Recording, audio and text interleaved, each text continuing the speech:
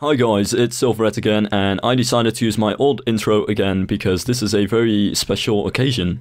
And you may ask, why is this a special occasion? Well, as you might notice, I'm not moving around as much on the time-lapse, and that's something that I thought of, and I have no idea how it took me like 13 months or something like that to think of this, as well as the other already out there Let's Players who are also doing this.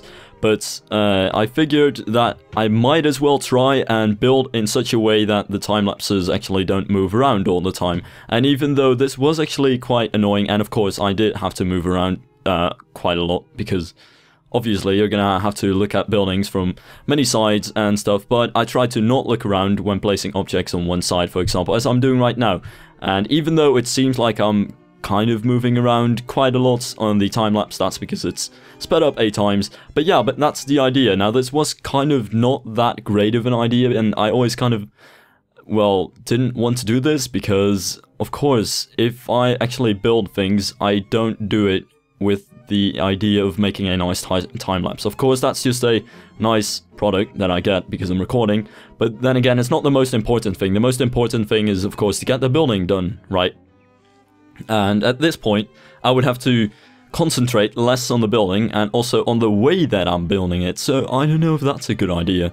But then again, it did prove, well, pretty successful, at least making a good video.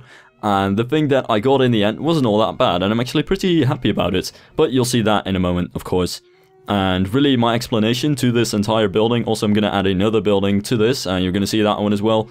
But my only explanation that I have to this is to kind of go into the general style that I already had going for this park. It's very similar to the buildings that I have throughout the park. It has that same, and ugh, that spire is absolutely horrendous. It's a good idea that I removed that thing, but what I wanted to do with this building, anyway, was to get something over there, because I needed something. And then at some point, I was like, oh, damn it, I need a restaurant. And somebody requested, well, didn't request it. How is that a request? Somebody said that I should build a restaurant, and I was like, yeah, that's actually a good idea, because I have this huge park and only one tiny restaurant. So I decided to build another one next to this building, and this building, by the way, is completely useless. As in, I don't know what kind of function it should have. There are too many buildings in this park which don't have any function other than it looks cool. That's just my idea about this park. If you want to build realistic stuff, do not look at this park, or at least you can look at it, but then disregard it in terms of how you should build, because this is not very realistic. I just wanted to go over the top and do whatever I want, and this is starting to become the result of that. Though that's not meant in a very negative sense, just kind of neutral, I suppose.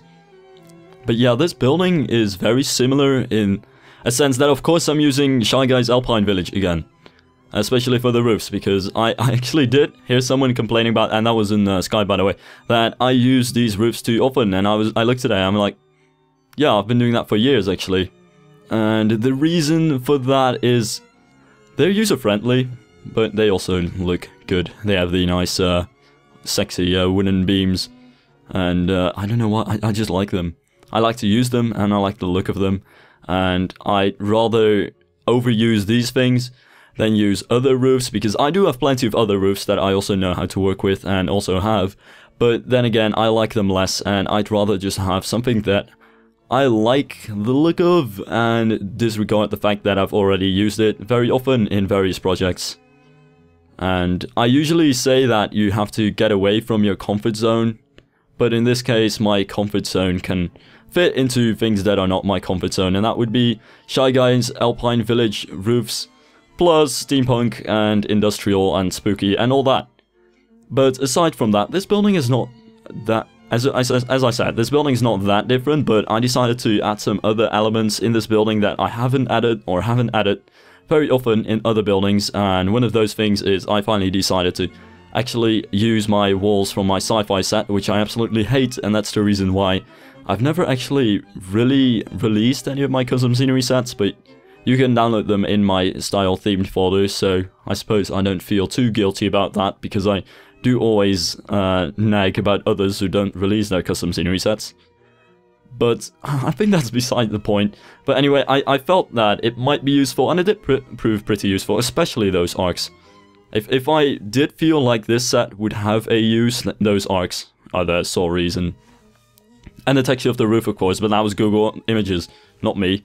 I just had to look for brick walls and search on Google Images long enough before I got anything. And I don't know if that's a copyright issue, but I think it was actually a copyright-free one, so I don't give a shit. At this point, I started working on the restaurant, and by the way, that black little thing over there is gonna be a future flat ride. I still just have to install some flat rides, because that's me, once again. I did install a couple flat rides, but then I didn't install them right, and I also tried getting Imagineer John's pirate ship, but then everything crashed, and I was like, nope, this is not happening. And then I just removed it again, so back at square one. So I'm gonna have to find some CFRs, actually. And I'm not that good at that, because I never really spent too much time with that, because even though I've been playing Roller Coaster Tycoon 3 for years, I've only started getting into parks for like 2 years, maybe 3. And I still don't even have too many CFRs, because every time I would build a park, I would get the specific CFRs that I wanted. And this saves time, but I wouldn't recommend doing it. Because for one, if you want other CFRs, you're gonna have to close your game again and find another CFR, and it's gonna take you ages. And if you do have many CFRs in your game, it might lag the game up, but then again, you might get some ideas from it, or just place one anyway, because you have it already. So I'd say that's a better idea than doing what I'm doing and not have any CFRs. But yeah, that's that. Also, I didn't say this yet, but I've actually been inspired by Western themes for this building, and I kind of like the pillars. I don't know, they're just that kind of neoclassical influence. Those pillars, with the cornices that kind of have that round, archy feeling on it, it just makes it like it's an arc with neoclassical pillars or something. I don't know, I like it. It's very much like it's an actual classical building, but except it's made out of wood and other random things. And at this point I was kind of trying to get a right little edge for the wall over there. I thought at some point that I could make a custom scenery set which would have random stones that you could place on the edges of walls, because I can see that many people keep using the same ones, as in Shy Guys Alpine Village 3 has those things, and Pat's Efteling set has those things, and many people use the same ones, but there's not too much of a variety. There is of course Ralphie's Beaver Homes one, but that kind of has a weird texture that's very light and didn't really work on the themes like this, but I guess that's an idea I'll play around with later on. And at this point, actually, I didn't really like the shape of the building. I still think it makes absolutely no sense. It's a weird building, really. And it doesn't have any interiors because I had no idea how to tackle that. I'm not too sure if it actually looks like a restaurant, except for, of course, the outside with all the tables and... Oh, that's so cute. I don't know why. I like tables. Oh, that came out wrong.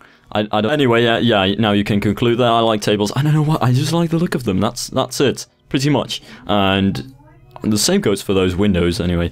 And at that point I looked at Station Jim's gardening, I think this is 2, and was like, what's this? And there's that weird thing, and I have no idea what that actually is. It's supposed to be like a flower or something. I have no idea what to actually do with those things.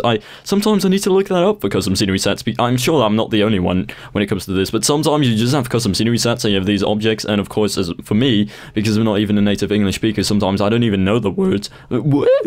Why do I... Oh my god, I need to stop doing that. But... then you have these pieces in a custom scenery set and you just have no idea what to do with it, and you wish you could actually look into the brain of the custom scenery creator and be like, what did you mean for me to do with this thing? And then I go ahead and do something with it that you're totally not supposed to do, and that's kind of how I feel about those wooden things underneath the... Is it even a balcony? It's not a pier either. I guess it's a balcony pier or whatever you call those things, and I don't know why, if that's actually what I'm supposed to do, but it looks cool, so...